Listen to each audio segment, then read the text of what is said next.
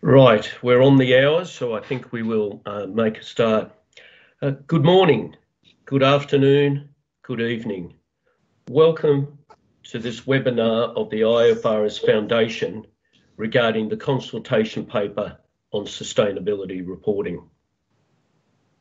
I'm Lee White, and I have the privilege of being the Executive Director at the IFRS Foundation. The purpose of this webinar is to create an opportunity for engagement regarding the consultation paper on sustainability reporting. After my welcome, we will have an overview session for approximately 10 minutes covering the key elements of the sustainability paper, and that will be then followed by a moderated Q&A session of approximately 35 to 40 minutes. Thank you to those that have already submitted questions. We have those. And please take the opportunity, if you wish to send a question in via the webinar, please do so. Please bear in mind that we have approximately 1,700 registrants on this webinar. So my team will do the best they can to pull out the key themes from the questions that are submitted. The consultation paper was published on the 30th of September, and you have until the 31st of December to provide your responses. During this period, the trustees are listening and learning. They have proposed 11 questions, and they are inviting your comments to those questions. Now, let me please take the opportunity to do the introductions. We have two IFRS Foundation trustees joining us today. The first is Lucrezia Reichlin. She's a Professor of Economics at the London Business School, Chair and Co-founder of Nowcasting Economics Limited, Chair of the European Corporate Governance Institute. She has a PhD in Economics from New York University and previously was the Director General of Research at the European Central Bank. Lucrezia is the chair of the Trustees Task Force on Sustainability Reporting. Joining her today is Teresa Ko. She's Freshfields Bruckner Deringer's China Chairman. She was founding partner of Freshfields Asia Equity Capital Markets Practice, non-executive director of the Securities and Futures Commission in Hong Kong, a deputy chair of the Hong Kong Takeover and Mergers Panel, and Teresa has a master's degree in law from the University of Cambridge. Teresa is also part of the Trustees Task Force on Sustainability Reporting. So with that welcome and introduction, may I now pass to Lucrezia, who will provide the overview of the key elements of the consultation paper. Thank you very much, Lee, for the introduction, and good morning, good afternoon, and good evening to everyone. First slide, please. The purpose of the consultation, as Lee has already mentioned, is to identify the demand from stakeholders in the area of sustainability reporting and understand what the Foundation could do in response to that demand. This initiative has to be understood in the context of the IFRS Foundation's 5-year review of its strategy, which started in January 2019. The trustees, as Lee mentions, are providing a 90-day consultation period consistent with previous invitations to comment on the IFRS Foundation's strategic reviews. This document is the result of a long process involving pre-consultations with stakeholders, exchange of views with trustees and the ISB, the input also of a high-level advisory group chaired by Peter Pratt, former executive board member of the European Central Bank. Let me highlight key elements of the design of the paper. The involvement of the IFRS in sustainability reporting must be demand-driven. We propose a number of options but we will not expand our remit unless there is a consensus internationally that we should. The paper formulates a number of high-level questions in a hierarchical order. The first one is whether there is a need for a global set of internationally recognized sustainability reporting standards. If yes, the second natural question is then, should the IFRS Foundation play a role in setting these standards and expand the standard setting activities in this area? I will return to the logic of the questions and their sequence in a few minutes. So there are also specific questions in the document on how we could proceed and the different options. And most important, there are questions on what are the key requirements for success should we go ahead. Second slide, please. Let me now talk about our funding in pre-consultations. These pre-consultations, as I said, inform the paper that you are asked to comment on. First, we found that the demand for sustainability reporting is growing, and so is the demand for consolidation. A lot of important work has been done in this area by various organizations, but the landscape is fragmented, with many different metrics now available for companies to consider, often inconsistent or not comparable. Second, the standard setters in this area are also calling for harmonization, and they have promoted a number of initiatives to progress in this respect. And the next stage, everybody recognizes, should be to get a framework so as to achieve global auditable standards. So there is a demand and a supply side problem, as the slides mention, and the need for consistency in reporting and comparable information. Slide 5, please. In this context, we have identified a call for the IFRS to play a role. See, for example, the quotations from the IFAC. The IFRS Foundation, with an enhanced remit and composition, should create an international sustainability standards board. That was a quote from IFAC 2020. Or Accountancy Europe, a sustainability standard board could be established within the current IFRS Foundation structures. It would be overseen by the IFRS Foundation Trustees, Accountancy Europe 2020. Now we are assessing these suggestions more widely and, with this public consultation. And, we are especially, testing the reasons that have been put forward of why the IFRS play a role in this. I will state 3 reasons. The first is its governance, combining the input of regulators through the monitoring board, but also the input of the private sector. The second is its reputation in standard setting and in new processing. And the third is the possibility of maintaining the connectivity in financial account standard setting through the connection with the ISB. And this is the structure that you see in these slides suggests this kind of logic. Slide 4, please. So but every expansion that the IFRS remit carries the risk, so we need to be clear about conditions of success. But before I talk about that, let me just describe the high-level options that we are considering in the consultation paper. There are basically 3 options. The first is to maintain the status quo. The second is to act as a facilitator of existing initiatives. And the third, which is the preferred options that we're suggesting, is to create a sustainability standard board under the umbrella of the IFRS. So within the IFRS Foundation governance, alongside but separate from the ISB, but providing that connectivity with financial reporting, as I mentioned, and of course, building on the work of existing sustainability initiatives and standard setters.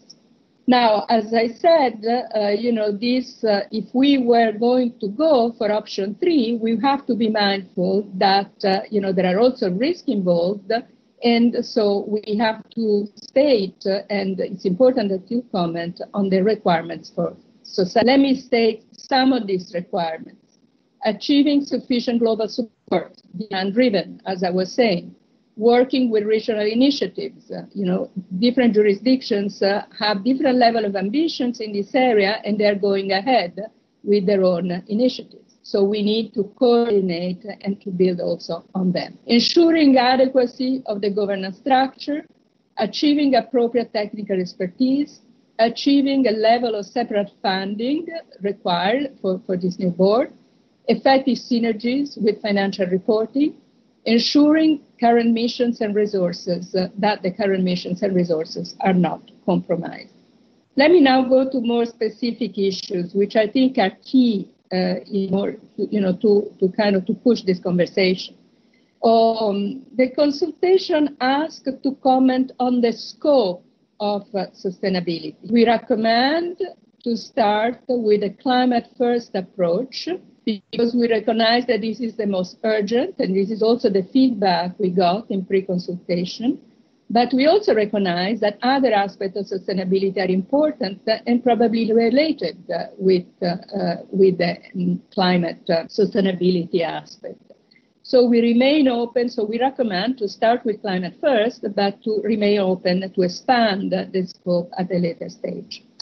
There is also discussion and a call for comments on the approach to materiality. We recommend to keep our investment focus on this respect, so to focus on the climate risk, with the impact of climate risk on the value of the companies. So that's our investment focus. But we also recognize that the risk to the company and the risk that the action of the company implies for the environment are related, so that this double materiality has to be considered seriously. But we recommend to start with single materiality first, remaining open to build knowledge on the connection between the single and the double materiality. And finally, to achieve assurance. Let me stress that the IFRS would go ahead with the Sustainability Standard Board. This board will build on the important work of the main standard setting organization. I mentioned those already, but let me go to the next slide, please. So I want to mention them explicitly here. So I'm talking here about the work of the task force of the climate-related financial disclosure, the TCFD, the work of the International Integrated Reporting Council, the Climate Disclosure Standard Board, the Global Reporting Initiative, the Sustainability Accounting Standard Board, the CDP. So it is inconceivable that the new board will not start build on the basis of the work that has already been done by this organization.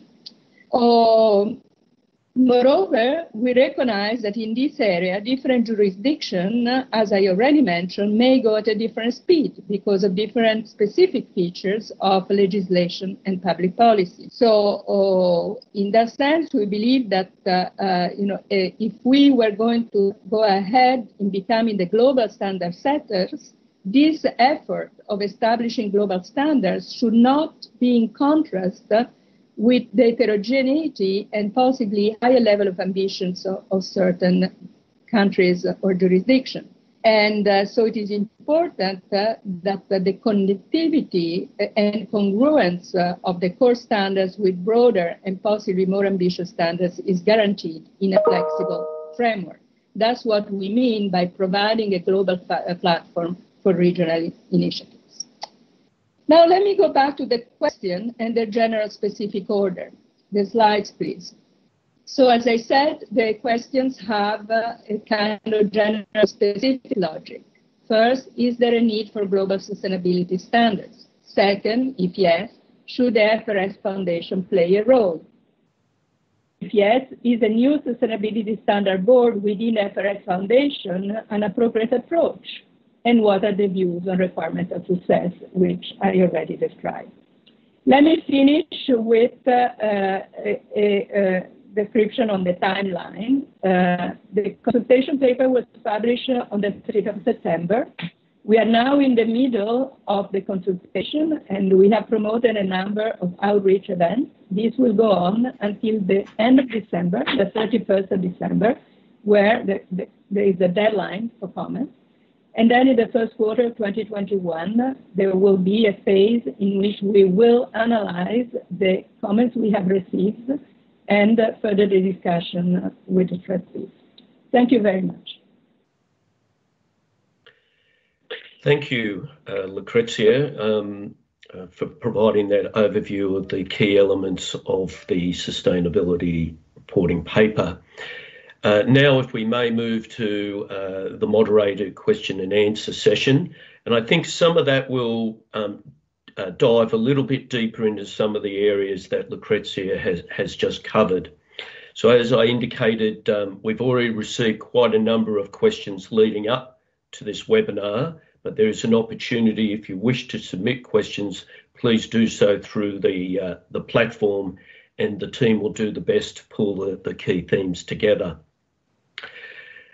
Now, if I may come to you first, Teresa, and I look to you regarding some questions to tease out a little bit further some of the thinking that the trustees certainly did, both at task force level and at the full trustee point. I heard Lucrezia use the term about it being a demand-driven process, and I would welcome your thoughts about the meaning of that and what does it actually encompass when we hear that term demand-driven. Lucrezia, you might, sorry, Teresa, you might be on mute. Just.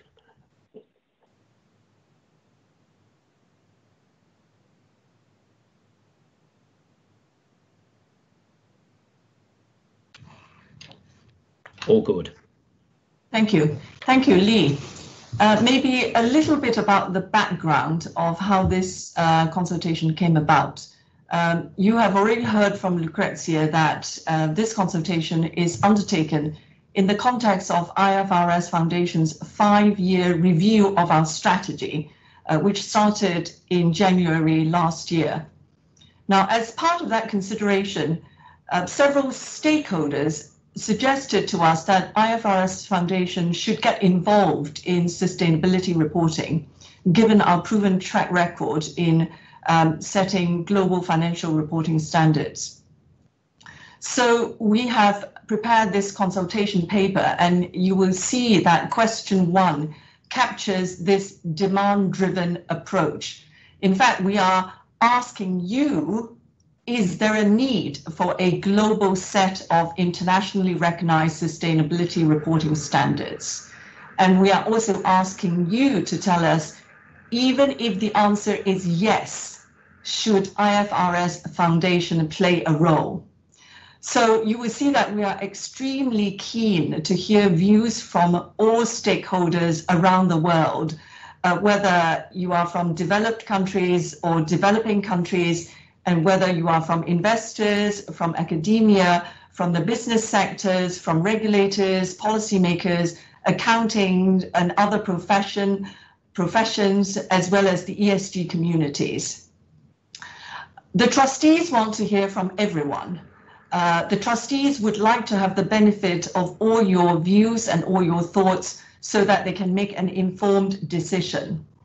As you heard from Lucrezia, we are conducting an extensive public outreach during the consultation period, and this webinar is just one example of our outreach. Demand-driven approach ultimately means if there is no demand, there is nothing more for the IFRS Foundation to do. Thank you very much, Teresa. Maybe if I might stay with you for just a little bit longer, please. Just about the current situation, and Lucrezia had shown a slide earlier about some of the organisations that have already been operating and generating very good information. It's been suggested that, you know, the existing ESG guidance is meeting current needs. So really there's no need for the foundation to be involved further. I'd welcome your thoughts about whether that's the situation from what we've heard to date, but obviously there's more to listen through this consultation period. Yes, indeed, Lee. Maybe the first thing I should say again is the IFRS Foundation is not actively looking for a role. We've all said that this is a demand-driven process, and I've explained just now what that means.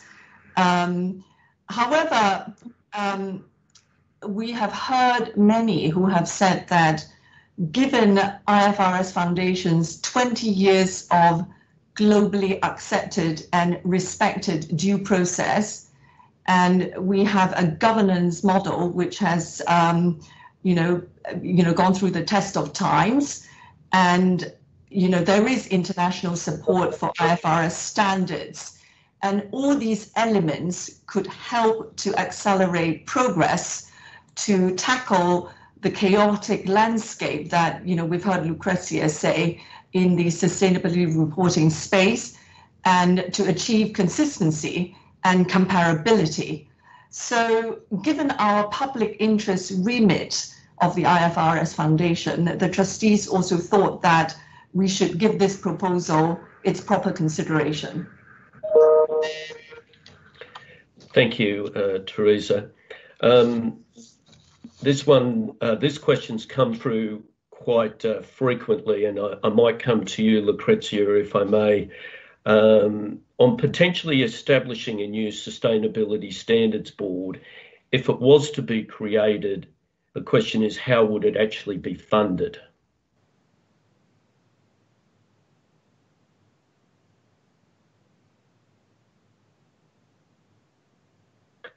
So who are you asking? That's to you, Lucrezia. It's to me. Okay, yeah. Sorry. You're right. Well, I mean, it is important that one of the things that we said at consultation, a key element for success would be that the financing will not jeopardize the current, financial, the financing of the ISB. So we see that as a key element of success.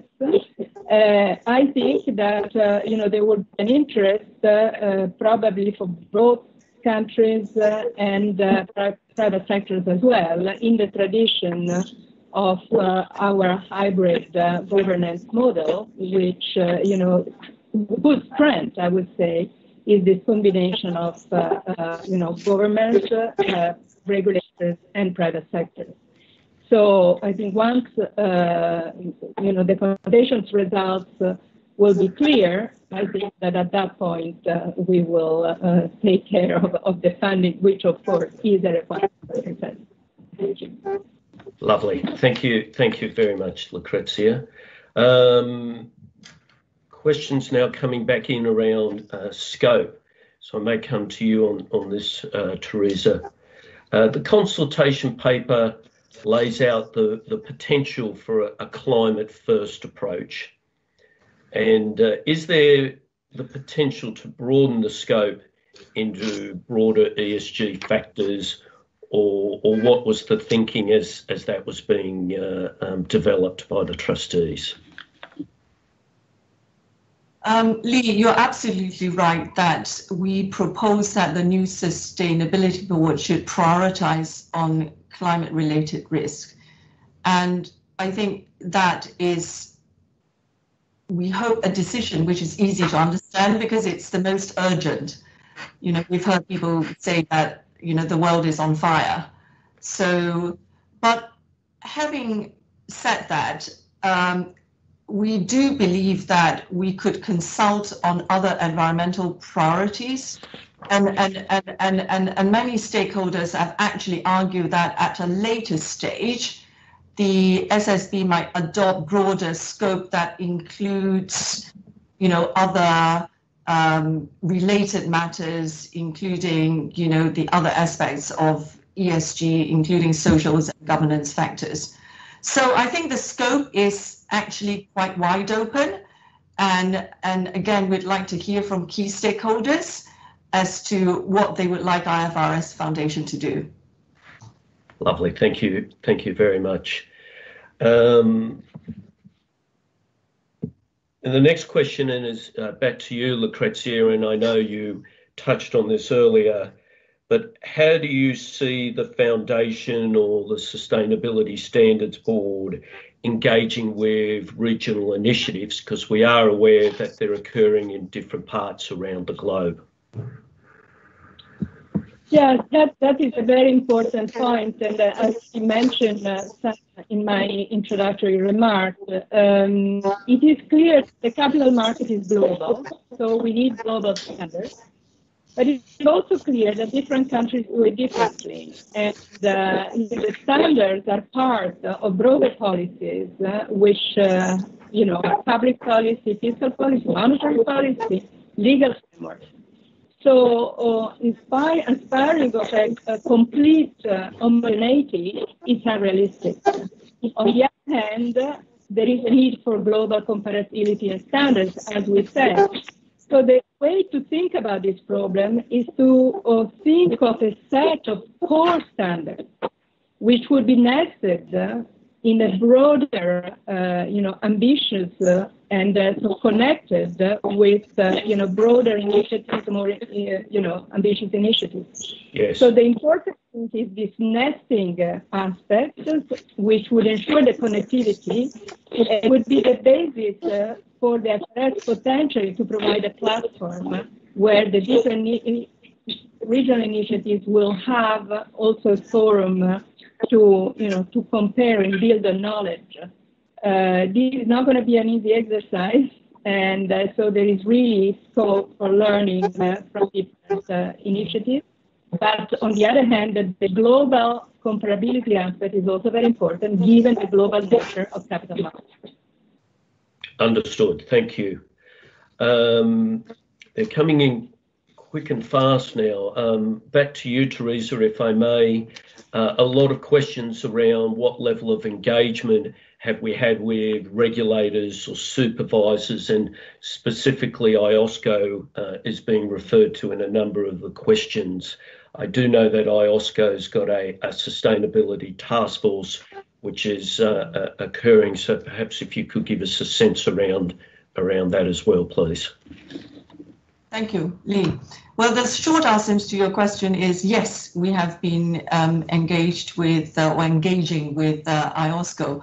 And I'm sure, some of you remember that even back in 2000, 20 years ago, IOSCO played a pivotal role in establishing the international regulatory framework that allowed IFRS to flourish. So I think right at the outset, the preparatory work undertaken by the task force has included prior consultation with various stakeholders, and including IOSCO. And you are absolutely correct that IOSCO's Sustainability Task Force is doing some very significant work in this area. And we were extremely delighted to see that open letter, which actually was published soon after our consultation paper was published, in which they acknowledge the need for ongoing engagement. So we will obviously continue to engage with IOSCO and their task force doing the work in this area. Lovely, thank you, Teresa. And yes, there is some level of parallels between now and times gone past, but obviously in very different circumstances. Questions coming in particular regarding reference to the work of the TCFD. Lucrezia, would you be able to provide some reference to any engagements that we've in understanding the work of the TCFD, please? Well, I think that the work of the TCFD is very important work, and it's also it has been embraced by several companies, and so the TCFD is a task force, so it would be natural to think that some of that knowledge, human capital capabilities, will be at some point absorbed by the new sustainability board that we are proposing. Of course, the new board will have to start, with a fresh view on how to proceed, but it is inconceivable, to think that the TCFD will not be a building block of that work. Thank you. Yes, understood. Teresa, if I may come back to you, we've got some questions coming in focusing around the status of, if there were to be the creation of the Sustainability Standards Board and they were to make standards, the questions flowing through around, are they to be mandatory, and if so, how would that be accomplished? So it's sort of getting a bit further down the line than perhaps where we are at the moment, but nevertheless, the questions have come in about whether the standards would end up becoming mandatory. Well, I think this is a good question and also an important question, but also an extremely complex question. And I can understand why it's being asked, because if the objective is to reduce complexity and increase comparability, and then obviously, we haven't touched on the subject of auditability, but it's also an area that, people are increasingly focusing on to reduce greenwashing. The best way, or possibly the only way, it would be through mandatory standards, right? Make it compulsory. But, notwithstanding currently, IFRS standards are required for use by over 140 jurisdictions. Every jurisdiction makes its own choice, makes its own decision, and the IFRS Foundation, as such, has no power to require anyone to do anything. So we will need to work with governments and regulators around the world to encourage widespread mandatory use of IFRS. We've been doing this. And I think that when it comes to sustainability reporting, I think we will have to do the same, and which is the reason why some key stakeholders have approached us, because there is definitely basis for us to do this, because we are qualified to do so. We have credibility with government and regulators, and there is an existing adoption mechanism and process which could be used in the fields of sustainability reporting if there is such demand for us to act.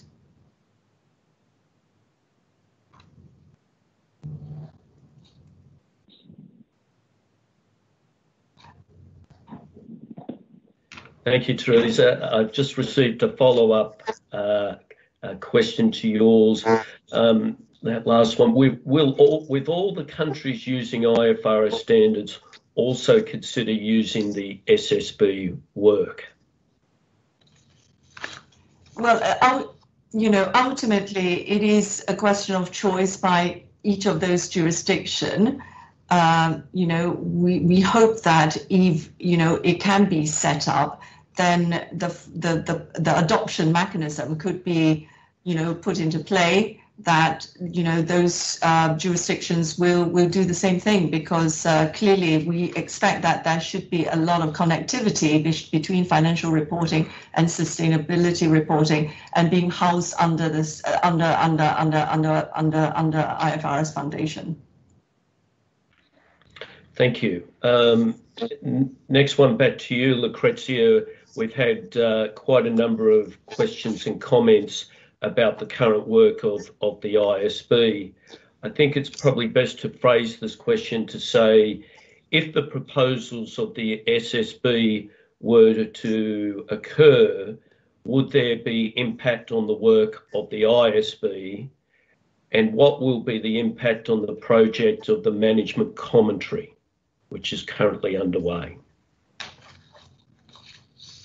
Well, I mean, the project on the management commentary remains important, but we think of the work of the new sustainability board as really new work, which would also require a different set of expertise, including scientists, including economists, and so really it's a quite different type of work. However, at some point, the standards for sustainability will have a very strong connection with financial reporting. And so at that point, the work of the new board will have to influence the work of the ASB. This is why we have to think of a governance in which the two boards act independently, but there is a connection, okay? And this has to be designed properly, and the connection could be some kind of overlapping members, for example. Okay, this is something that needs further reflection, because everything that is material eventually will have an impact on financial reporting. But I think I'm less independent, though, especially in the standard thing. And this is why I think the best way would be to have an independent board rather than to merge everything in the. Yes, thank you. Teresa, just following on from those remarks of Lucrezia around potential impact or the work of the ISB, we've had a few questions coming in about that term that Lucrezia used about the interconnectedness between the ISB and if there was the SSB. And we'd welcome any thoughts about what you would see as how that interconnectedness would look like and how it might be developed over time. Well, as I mentioned earlier, we do think that the possibility of housing both the SSB and the ISB under the same roof, so to speak, has many benefits. And one obvious one is the synergies and the interconnectivity between the two very different reporting disciplines, and at the same time allowing each to focus on what they are good at and what ISB has actually been doing, right? And we mentioned that their work will continue, and it's very important that that will not be impacted adversely or affected adversely. I think in terms of interconnectedness, we expect that they will be developed through collaboration between the staff of the two boards, and especially leveraging on their expertise, to develop perhaps research and technical synergies. I mean, for example, we can envisage that there will be laws and regulations relating to climate change, which will change over time, and this may cause an overlap between financial reporting and sustainability reporting.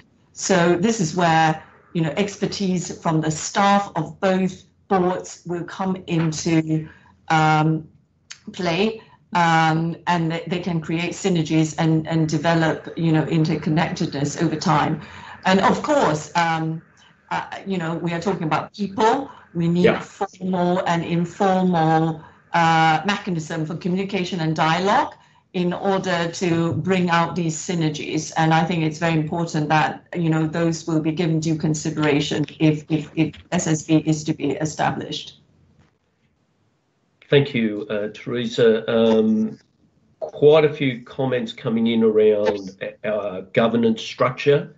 And perhaps if I come to you again, Teresa, the question I see is, will the governance structure of the foundation have to change to accommodate sustainability standards board? And obviously there's the provisos if we get sufficient demand, what would happen around governance?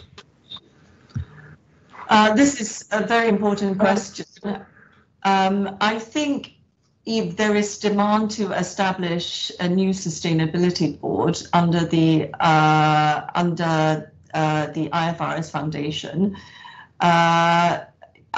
we will need to review our constitutional document to effect the necessary change, and we believe that will require a further consultation.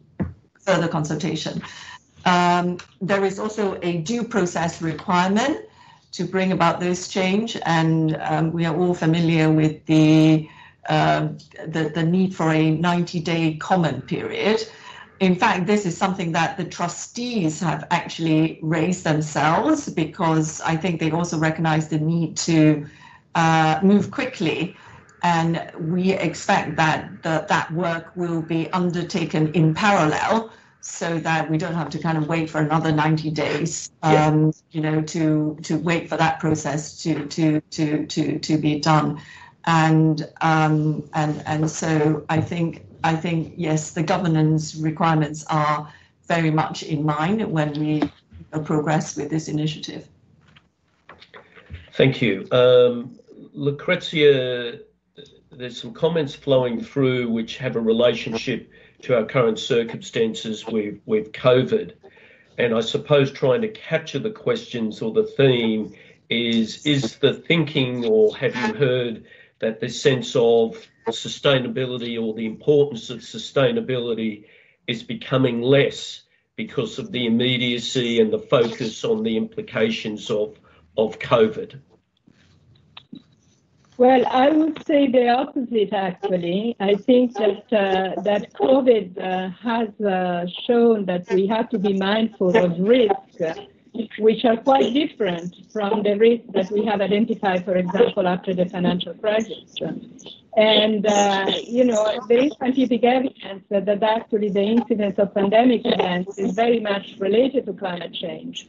So I would say that this is actually COVID is a demonstration that we have to speed ahead, whether the IFRS will do it or somebody else do it, but it is clear that, you know, we need standards and also risk management against this kind of shock. Understood. Thank you.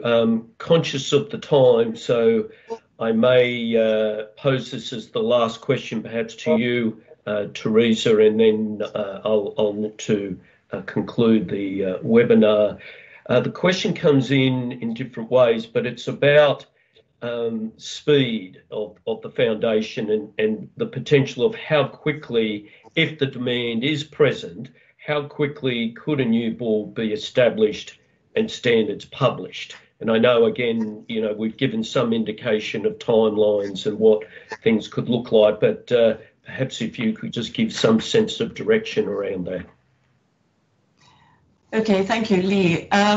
Well, I can give you a couple of dates, but probably not be able to answer, you know, fully your question, because sure. I think much will be the work of the new board, and it will be really up to them as well. I mean, not wishing to pass the buck. The consultation paper ends on the 31st of December, and I've checked the diary. Actually, that was actually the 1st of January is actually a Friday. So I think the first day that I think the trustees or the task force could meet is probably the following Monday. That would be the 4th of January, right?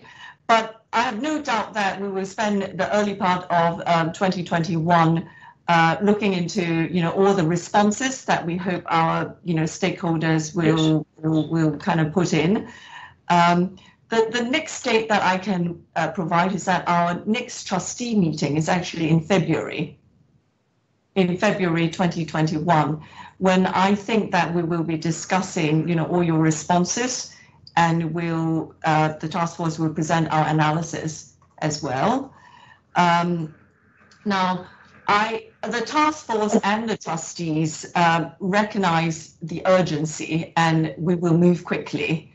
But as to when the new sustainability standards will come into effect, you know, it will be really up to the new sustainability board. But I should hope that the whole idea is to build on the excellent work that you know, has already been done by TCFD and the Group of Five.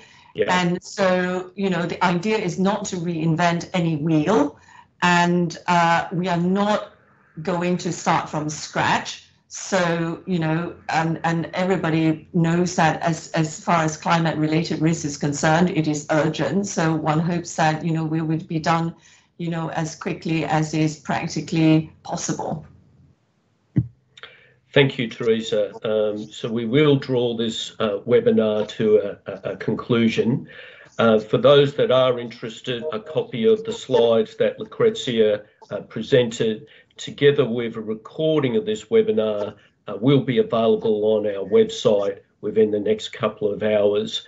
We do have another webinar scheduled for later today, and again, we have had strong participation for that webinar as well.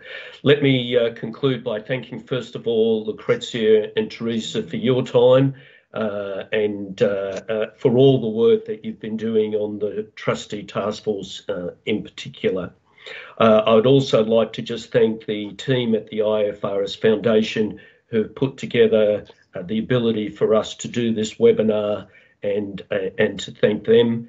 A brief reminder that if you are wishing to submit a response to our consultation paper, you have to the 31st of December. Don't feel obligated you have to answer all of the 11 questions. Please take the opportunity to put in your views, and we would be willing to take those on. Thank you very much, and conclude.